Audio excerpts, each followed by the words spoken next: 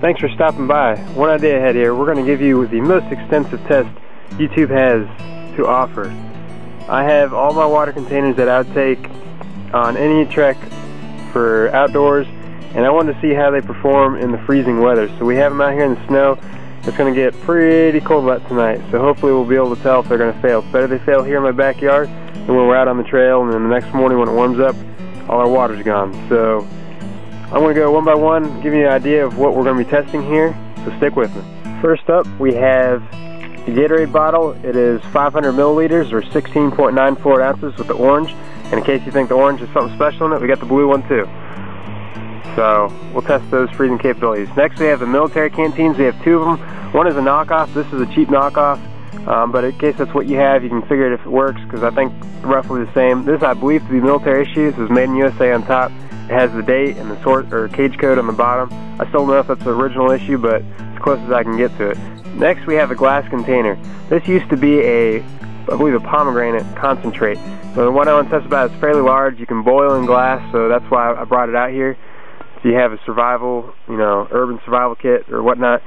This is a cheap brand of plastic bottle you might find a bicycles use, because it has this lip here that hooks into those little cages. Alright, for all you ultralight hikers out there, we have a plastic water bottle, and this one is 50% less plastic. Well, less plastic than what, I'm not sure, but if any of your plastic bottles are going to freeze, this is probably going to be the one to do. It is extremely thin, and we're going to see how that does in the freeze test out here today. Alright, moving on. Okay, for our metal containers, we have two for our testing today. One is a Tech Sport I picked up at Dunham's for $6.99. And then also we have a Embark, which I picked up at Target.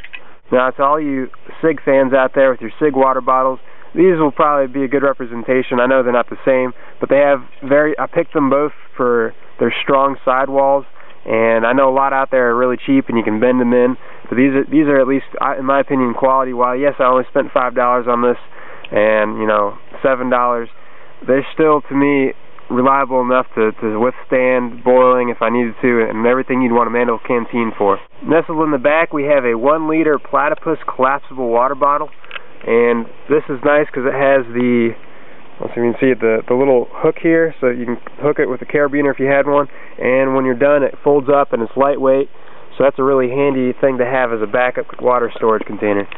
Next we have a Camelback. It's from about 2002, so it's a little bit old. It actually has seen freezing weather, and I know it will pass, but it's here for the test nonetheless. Then we have a Platypus of the same size. Both are filled up, water in the hoses, so we get to check their nozzles and so on. Alright, let's keep going. Now let's say we're out plop camping or we're car camping, whatever you want to call it, and you want to bring a large water container because weight's not an issue. Just set it up. Here we have a 5-gallon jug. It's built by Reliance. Usually pick these up around Walmart. I forget the cost. Usually it's under about $10, I'd imagine. And what's nice about this is we can test a large body, because this plastic is fairly rigid, even though it's collapsible. You notice I actually had a crease here that ripped, so you want to check it. At least I'm glad I pulled it out and did this test, because now I know it leaks and have to get a new one. But in the meantime, this will hold enough water to freeze. For all you survival junkies out there with all your survival tins, it's a good thing to test your equipment. So what I have here is a turkey bag filled with as much water as I can. I know it's laying on its side, but that's probably how it's going to be set up if you did have water storage and you have to set it down for a little bit. What I want to do here is test its freezing capabilities. I actually think it will fail, but we're going to go ahead and test it anyways and see how it does. Alright, I saved the best for last. All you Nalgene fans out there, if you have a UVPE, which is the lightened version of the Nalgene, you'll want to see how this tests. This is basically a lighter weight. It might not be as indestructible, but it's still extremely sturdy, and we're going to test that out. We also have a brand new, from REI, in case that branding makes a difference, which it doesn't, BPA-free Nalgene bottle. So we're going to test that. And for all you old schools out there, we have an old polycarbonate that does have BPA. We're going to test that out. Two more older polycarbonate Nalgene bottles. This one has a narrow neck top. I think they're going to perform the same as the old ones. I understand they're different plastics, but they still operate under the same conditions, and they have about the same rigidity. So we're going to test them out. And finally, we have a Coleman brand. This is from about 1999, somewhere in there. It's also polycarbonate, cancer-causing, if you will, but if that's all you have, we drank out of them at one point in our lives. Alright, we're back out here again with the freeze test. Now, there's something weird going on. This is the third night I've had these containers outside, and it's been well below freezing all 3 nights. It does warm up during the day. You can see the snow melted, but everything to the left, right down the middle here, did not freeze. Everything to the right did freeze. And what blows my mind is they are the same type of containers. We have a military canteen here, military canteen there, but one froze, one didn't. You know, Nalgene, it just doesn't make sense. I'm baffled. I almost forgot to explain for all you survival gurus out there. I took a condom and put it inside my handkerchief so it wouldn't puncture on this grass here, and it did not freeze. So maybe it's an advantage over the plastic bag, but then again, I've had, you know, an Nalgene container not freeze at all and then one freeze completely up, or side by side. So, you know, it beats me as far as why that happened. Okay, what we're going to do, since it's failing outside, even though it's getting 10 degrees past, you know, freezing at night, these things still won't freeze. So I'm going to have to do is put them one by one in the freezer, and we'll go from there. Okay, for further inspection, when I was bringing these inside, I noticed that, and I mentioned it outside, the back side of this was not melted, and this was actually the side that was right up against the ground. And I noticed as well, both the Camelback and the Platypus water bladders, just the last like half an inch is not frozen, and you can see right about there is where the ice begins. So apparently if you leave it up against the ground, it doesn't want to freeze. Now maybe if you dug a little hole, you'd prevent your container from freezing altogether. First we have the older polycarbonate, and you can actually hear the ice, but what we have on the bottom, it doesn't bulge out on the bottom, but the overall diameter might be just ever so slightly larger. I mean, just marginally larger. So the lid, actually, if you can notice, it is bulging out on the top just a little bit, because I could fill this up as much as I could. You can see it actually did bulge out the top a little bit because ice expands and it freezes. And we're starting to melt the outside here, so that's why you hear some crackling. But overall, the lid stayed together, and I'll give this one a pass. We'll just make sure there are no leaks when I seal it back up again. That's extra water that's coming out.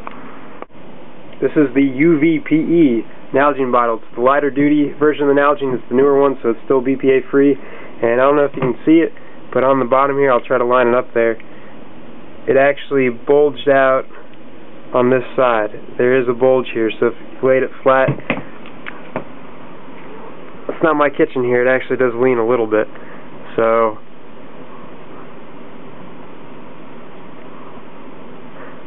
as far as the container goes, though, it doesn't look to be bulging out other than the bottom, so I think that's where it gave out. There's the extra ice that formed on top, and the lid was good to go, no bulging there either. Next we have the Chinese knockoff military canteen. This might be what you ended up if you thought you were getting one, but it was not. Mine says well, it doesn't really matter, but basically it bulged out in the center here. It got larger here, but the edges, everything else stayed the same. The bottom did not bulge out. Cap's still good. We'll take a look at that. We have ice in there. There's no more water. There you go. We had one little drop. So actually, I was surprised that this actually passed seal. I thought the lid might snap on the top here, but cap still looks good. On to the bicyclist water bottle, because it has this little clip here to mount on your bicycle frame, and we do have some bulging on the bottom at various places. I don't know how well you can see that. It's almost like a crown, how you have those indentations there. And the bottle down here also expanded in the diameter, and then it gets narrower up top. It's still solid. There's no crack. Okay, freeze report.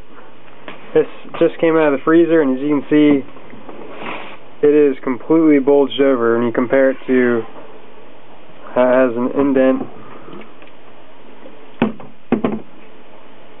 that thing is frozen solid. So we're going to see, you know, it flexed out pretty well. We're going to see what, you know, it should be able to retain water. I don't see any crease marks. So far, so good. This is an old polycarbonate style. Look at that bottom. it has been bulged out. It won't even stand up. Well, it's definitely rocking. That has completely expanded past its limitations. It hasn't cracked, but we'll see how it is when it warms back up.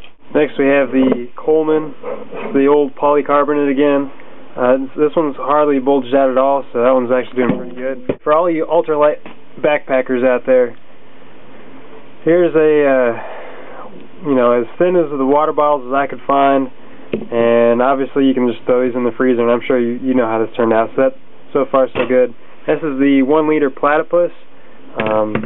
I was thinking it was going to expand beyond the limits here and crack and split the seams, but so far it's been holding up. I don't see any problems with it. So, alright, this is why I carry these harder Nalgene's. This is a newer one, the BPA free. Now you can see that, but the bottom is just ever so slightly bulged out on the bottom. And you can see that's just a solid block of ice right now. And the captain wasn't stressed out or anything. It just flexed somehow. But I know this will pass, so I'll give it flying colors right now. We'll let it thaw out and check it one more time. Complete double failures on the metal canteens. Now, if you're like a SIG bottle owner, maybe you can tell me it does differently, but I don't see how. When you have a solid container and water freezes inside it, I don't care what you have. When that metal, when that freezes, something needs to give. So in this one, this is a Embark, and you can see the cap completely got pushed out. The bottom bulged out. The paint came off. This Tech Sport failed miserably. That crack, as soon as it starts melting, water's going to start pouring out of there. So that's complete and utter fail. The lid stayed on, but it gave away down here. So I guess, in essence, this one I could still boil water in, and I just have to make do with the lid. Maybe it'll go back on. We'll see when it melts. Man, this is cold. Ow, hurts to hold it. Just to touch it's so cold. But that bottom definitely gave away. Alright, I knew this would happen. I just wanted to prove a point. This is the glass container, and it definitely shattered under the pressure of the freezing ice. I'll let you know if it holds water, but when it melts back, we'll see. But the lid stayed on, no problems there. But that crack there is going to be the problem. Now, that's what a frozen condom full of water looks like. That's just one big block of ice. I mean, I guess nothing's punctured. You see right here, have some actually really sharp edges from where there's just a little bit of water. So maybe I'm trying to make a rip here and it's not. So this is definitely a pass for a survival situation. I would definitely be able to depend on this with my life containing this water in a freezing environment. Now how you melt it, get it back to drinkable, that's another story. Okay, take back everything I just said about that. As I was setting this in to thaw out, the condom ripped on that edge I was talking about, and I was trying to be as delicate as I could. Now it's just a block of ice. Isn't that funny looking? There's kind of like a cavity in here where there's just a little bit of water, and like these sharp edges caused it to basically puncture. Now that also happened with the plastic turkey bags, so maybe you just want to consider how to store this. Finally, our 5-gallon chunk of ice. I mean, that thing is frozen solid, with the exception of maybe just a little bit of water. That's a hunk of ice. So now, trick would be melting it all, but as far as holding up to it, I think we're good. Even that Gorilla Tape actually did pretty good sealing up for the time being, so I'll give it a pass as well. We had one more, don't forget. We had two more actually. The Gatorade bottles, the orange and the blue. They did do the same thing. They actually took longer to freeze because of all the stuff they put inside there to rehydrate you with. And I drank it. It was good. And my roommate threw out the bottles. But, however, I do know that they will pass because I've frozen Gatorade bottles many times before. All different sizes too, so those doesn't matter, just that size. Okay, so let's review the gameplay. I just watched like 15 minutes of video, and what do I want to do with all this information? Okay, here's what you're going to do. You now know what worked and didn't work.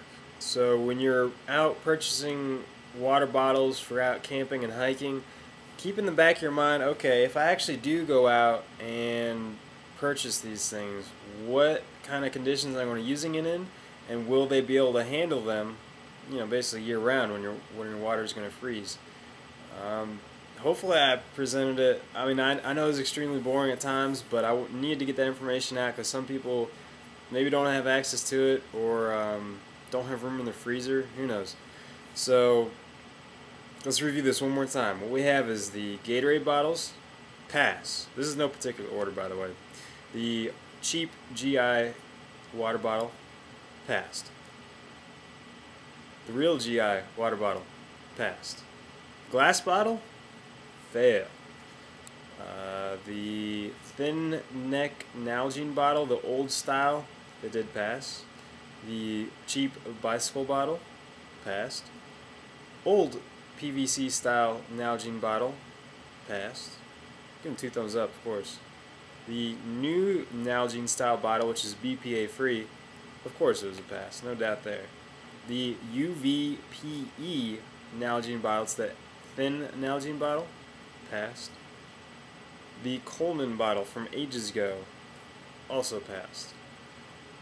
The very thin water bottle, which is pretty much just generic for whatever you want to have a plastic water bottle as, passed. We have the Tech Sport metal canteen, utter failure, 2 thumbs down, can't do that. The Embark, bottom did bulge out and the lid did pop off. However, I have been able to reattach the lid, it works fine. The bottom doesn't leak. Granted, now you can't stand it upright, but you can, like I said earlier, you can still boil water in it. So I will basically leave it at that. No pass, no fail. Take with it what you will. Alright, the Platypus collapsible water bottle with a spout on it, that passed. The Camelback with the hose, definitely passed. Now, the Platypus bladder, it held water, but over time where the threads screwed in, I noticed there was leaking. I put it in a day pack and I went out hiking, and about 2 hours later, half my water just kind of got into the pack, and it was cold out, so I wasn't too happy about that. So initially it seemed like it held water, but I believe it had a slow leak, and I did check to make sure I had it on tight. So that I will have to give it the fail. I didn't want to do that, but it did fail on me. So we showed the condom failing, and I'm not sure if you caught it, the turkey bag idea failed as well. I actually did that several times. I had 3 different turkey bags and 2 different condoms as well. They all did the same thing. They withstood the freezing, but when it came time to thawing it back, the sharp edges that created when freezing, regardless how it's oriented, it's going to happen. It's just going to puncture it. I mean, as best you can do, try to keep that stuff from freezing. If you're in a survival situation, keep that losing from that water. And then of course that big 5-gallon Reliance water jug, definitely passed. Alright, well, I hope you found this informative. Go out there and experience this stuff yourself.